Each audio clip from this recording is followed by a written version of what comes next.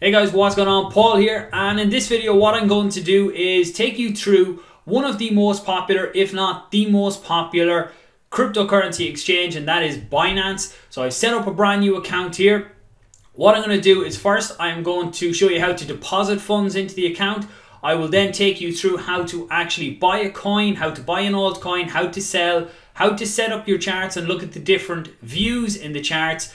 And that should be a fairly good overview for anyone who is new or anyone who has been using it for a while. Hopefully you will pick up some tips as well. So look, Binance do get involved in other things like startups and lots of other different ventures through labs and Launchpad. I'm not going to concentrate on any of that. This video is just going to be on the trading side.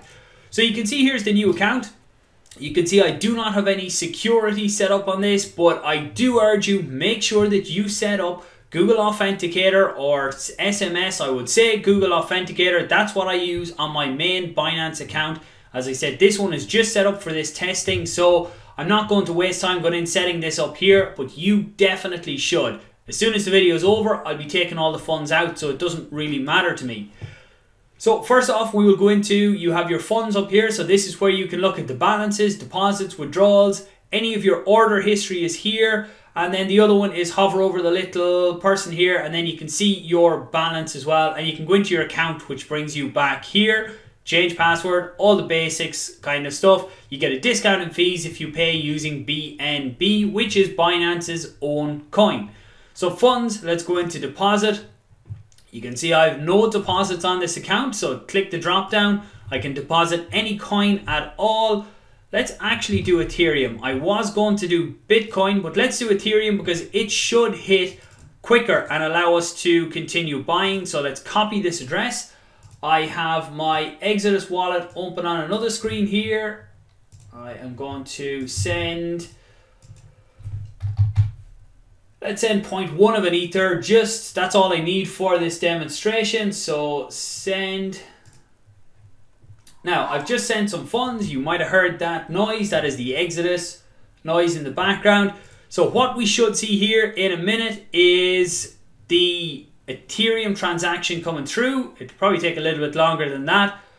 I'll leave that for a minute and we'll come back to it. I will show you the charts and then we'll come back to see are the funds in and then we can trade with them. So go over to the exchange. So click on here. And it'll take us just a second. Where are we going?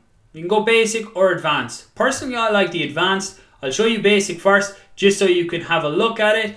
So you can see here on the basic view, now I don't actually use this one. I actually find the advanced view nearly easier to use than this, but everyone is different. It depends what you want. You can change up here, change the hour, whatever it is. And the hour, this is what size the candles are going to be. And then you could go for minutes as well. Normally I go with 1 hour candles or 1 day if I'm looking for an overall trend. Let's stick with the 1 day for now. These are your candlesticks here.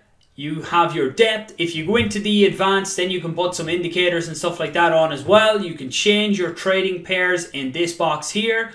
Bitcoin, Ethereum, BNB, which is Binance's own coin, and then USDT if you want to send some of your coins into USDT. So then down here is the trade history. So these are all the trades that are going through on this currency pair. And this is Ethereum and Bitcoin.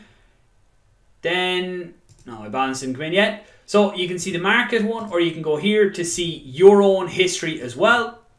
Down in the orders, you have limit orders, market orders, or stop limits. So limit orders are your basic order where you can put in whatever price you are willing to buy at. So if we wanted to buy at 0.4, which is down to $320. Hopefully we don't see that for Ethereum. Those of us that are holding, but anyone looking to buy obviously wants to get a better price.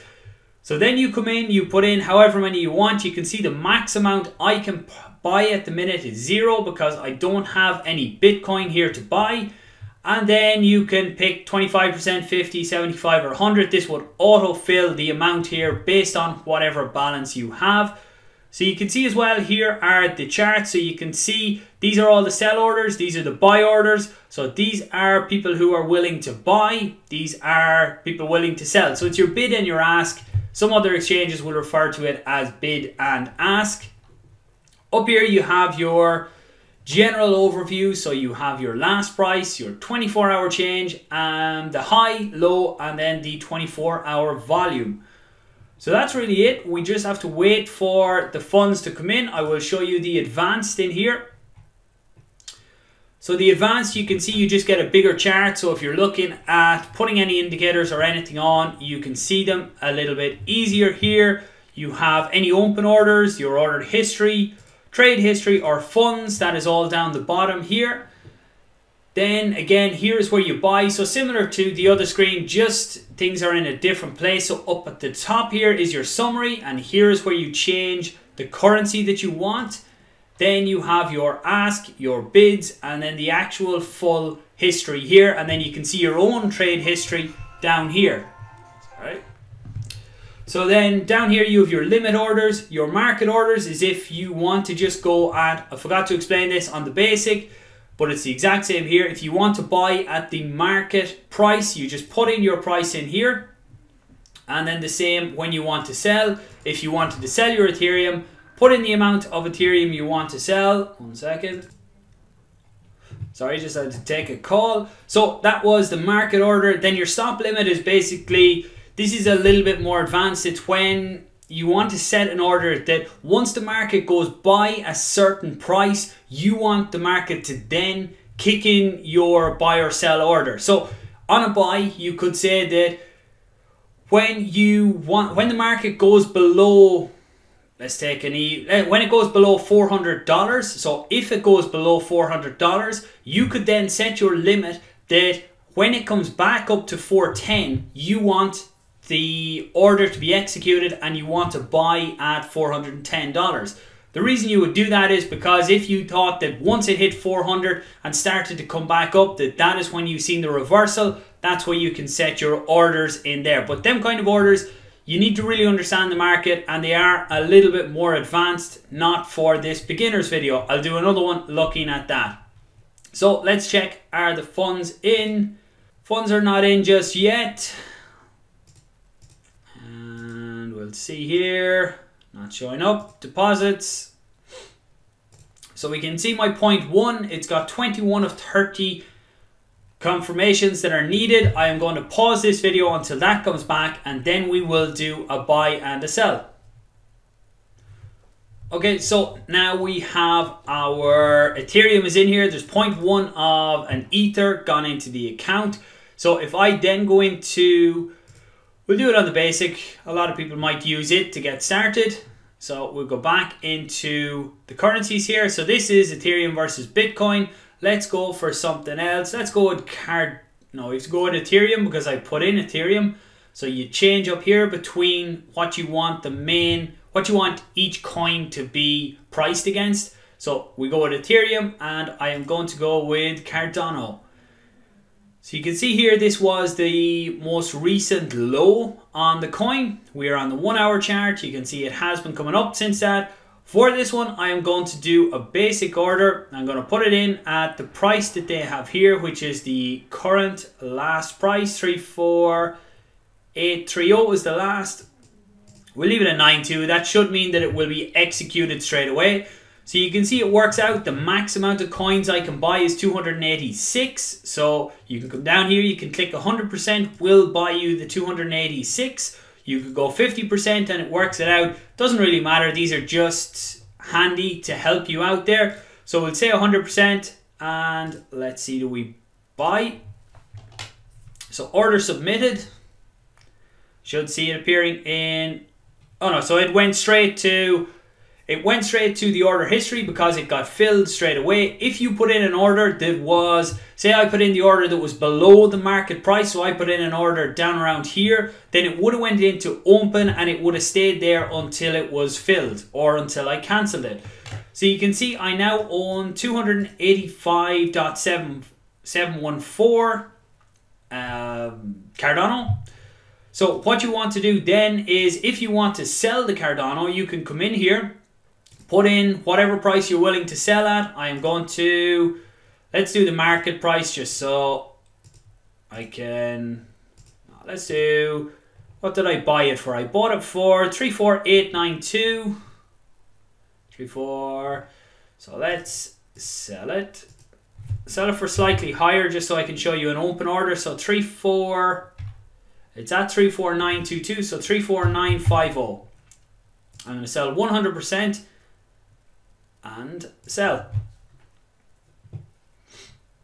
So you can see I now have an open order here. It's gone in as a limit order, sell the price that I want to sell it at. I've put that in maybe slightly high, but at least it lets me show you the open order. So what you can do is you can cancel the order if you see that the market isn't moving towards your price. You can cancel it here and you can put in another order, whatever way you want to do, whatever price you are willing to accept.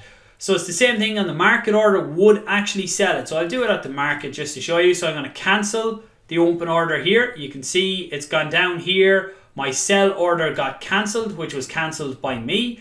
I'm going into market. I'm going to sell 100%. It's going to sell them at whatever the price it can get on the market. So it's sold at the market price. It gave me back, where am I, 9.09928. So you could see there I'm at a slight loss on that, but who cares? This is an example.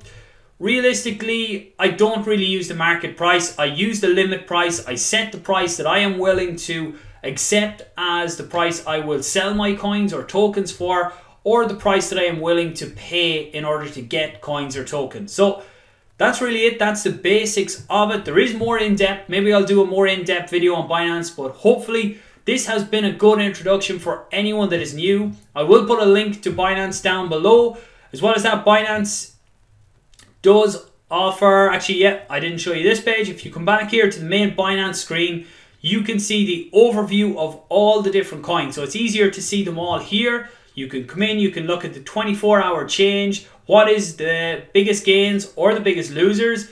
The excuse me, the 24-hour high, low, and then the volume can be important depending on what type of trader you are. If you're looking for quick trades in and out, then something that has a lot of volume is going to suit you.